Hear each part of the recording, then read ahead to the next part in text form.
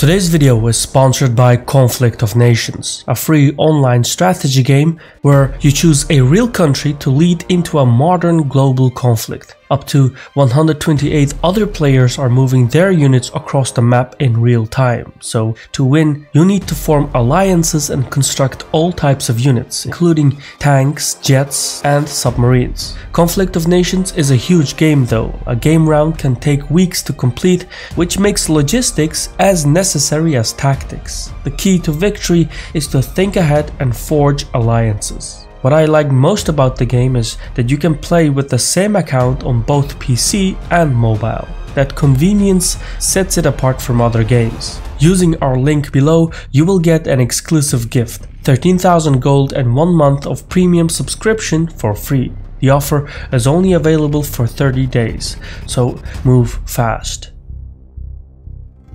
This is a graph showing Russian exports to India. Here's another showing Russian exports to Iran. In both cases, there's an uptick starting about a year ago. The reference is unmistakable. After losing access to European markets for invading Ukraine, Russia turned to Iran and India to make up for some of the shortfalls. Yet, it can take years to achieve overnight success. And as much as Russian, Iranian, Indian trade has grown, the infrastructure groundwork has been long in the making.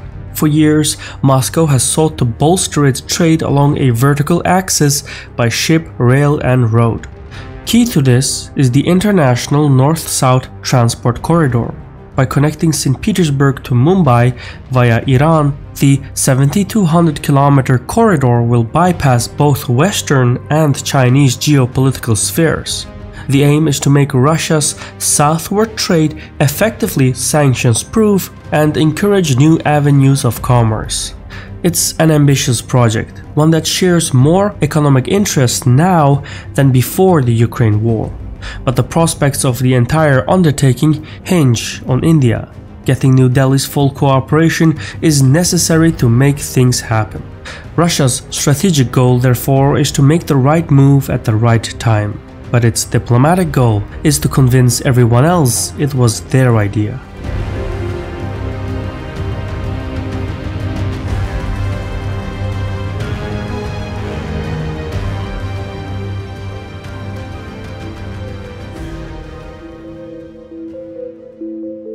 Iran is a fortress, surrounded by mountains on 3 sides and an ocean on the 4th. These physical barriers have kept the country's borders roughly consistent over the centuries. In recent times, however, Iran's troubles have come not so much from outright conquest, but from domestic pressure, economic sanctions, and covert foreign interference. The Iranian state thus serves as a fortified land bridge between the Caucasus, the Middle East, Central Asia, and South Asia. But Iran's pariah status has left its geo-economic potential largely untapped. Even so, nothing builds friendship like a common enemy. Much like Iran, relations between Moscow and Washington have deteriorated, at first gradually, then suddenly. And since the United States is the world's preeminent naval power, the sea-bound trade of its rivals is at risk.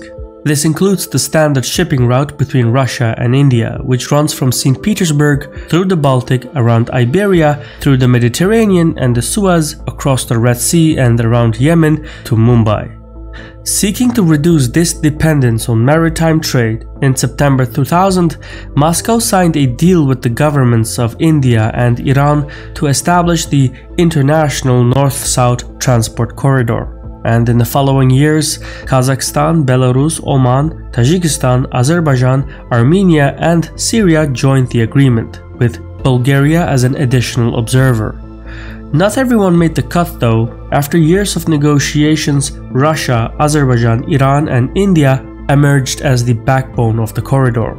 As things stand today, the International North-South Transport Corridor promises a multi-module network of rail and port connections.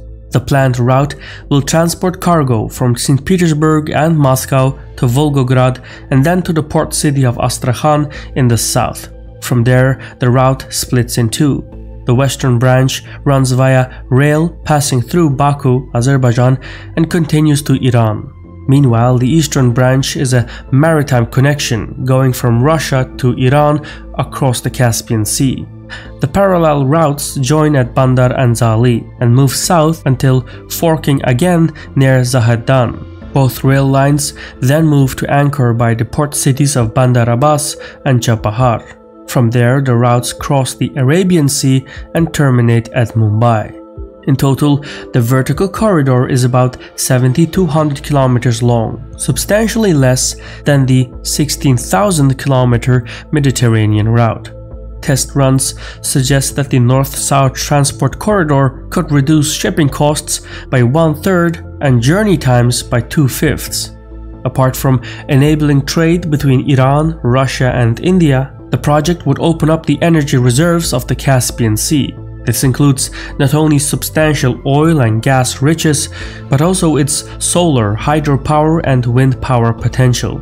In effect, the north-south transport corridor gives the three states a foot in the door when it comes to Caspian resources. Often, though, an idea must be burned down before it can rise from the ashes, and Russia's desire to reinvigorate the projects derives more from economic necessity than cool detachment. Far from being a priority, the corridor as a concept remained largely dormant for 2 decades. It was only with the recent sanctions by the West that the project took on new meaning as an economic lifeline for Russia. To this end, Moscow, New Delhi, and Tehran have invested 102 heavy infrastructure projects along the axis of the corridor, totaling $38 billion. This includes Moscow's $1 billion plan to make the Don-Volga Canal commercially navigable. By connecting the Volga and Don rivers, Russia would unify its major waterways into a single system. It would also join the markets of the Caspian Sea to the Black Sea. In the process, new value chains would emerge along the north-south transport corridor, extending from Russia to Iran. Yet in the process, cargo would have to pass through Azerbaijan, either by land or sea.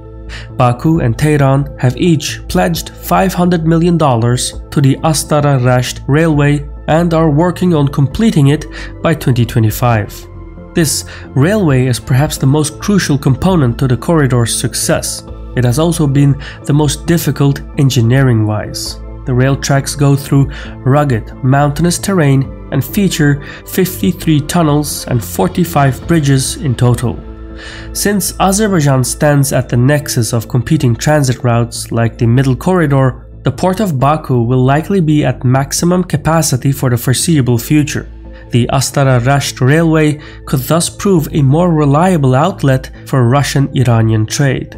Another unfinished piece of infrastructure is the associated rail line from Zahedan to Chabahar. It is key to integrating the land and maritime routes into a multi-module corridor. But coming at a price tag of $1.6 billion, it is an expensive project. Iran's partners are not much help either. New Delhi prioritizes connectivity between Mumbai and Chabahar, while Moscow's resources are tied up in its war effort in Ukraine. That leaves few, if any, options for Iran to gather enough foreign investment. These physical projects have also been accompanied by political statecraft. In January 2023, the Eurasian Economic Union finalized a free trade agreement with Iran. Once the deal enters into force, bilateral trade will accelerate. For Russia and Iran, engaging neutral states provides much-needed trade diversification away from Chinese economic hegemony and the Western bloc that views them as pariah states. Moscow and Tehran respectively hold the gold and silver medal for the most sanctioned governments on the planet. So the natural response of both has been to move closer to neutral states like India. For its part, New Delhi recorded a 4-fold increase in Russian trade throughout 2022.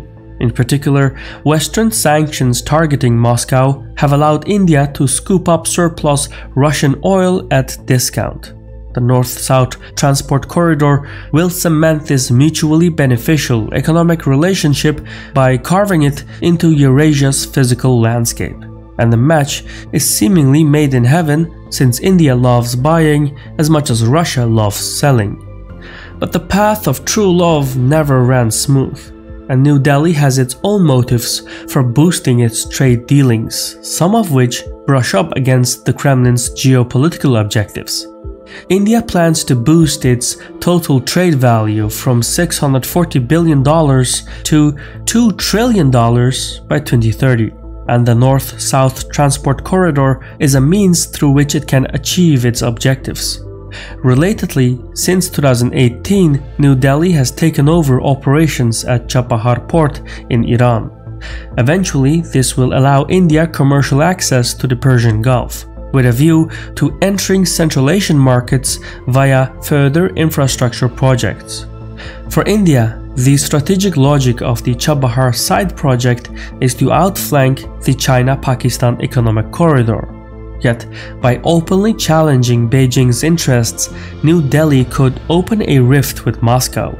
Relations between Russia and India go way back. Lawmakers on both sides will claim to be friends of old, but in truth are more friends of convenience. As for Russia and China, mutual disdain for Washington pushes them closer together, but they cannot shake off their long and tumultuous history. Meanwhile, India is edging closer to the Western Bloc, deepening its ties with the American-led Quad coalition. On top of that, since last year, China has become a key destination for Russian oil. Having lost access to European markets, Moscow cannot turn its back on Beijing. So, should Chinese-American tensions escalate, India and Russia could find themselves on opposite sides of the fence. All these considerations shroud the fate of the vertical corridor in uncertainty. Still more complicated is Iran. Its relationship with neighboring Azerbaijan has been tense for some time, partly due to the latter's close relationship with Israel and Turkey.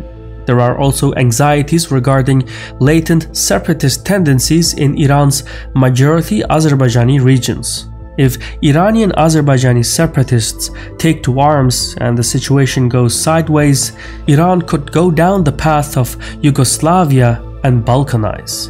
So, if the new connections via the Astara-Rasht railway threaten the integrity of the Iranian state, Tehran may have second thoughts about the whole project. Should this happen, the corridor could be shelved indefinitely. Overall, the International North-South Transport Corridor is a project that stands to raise the profile of Russia, India and Iran. But each state wants to draw its own advantages from the deal.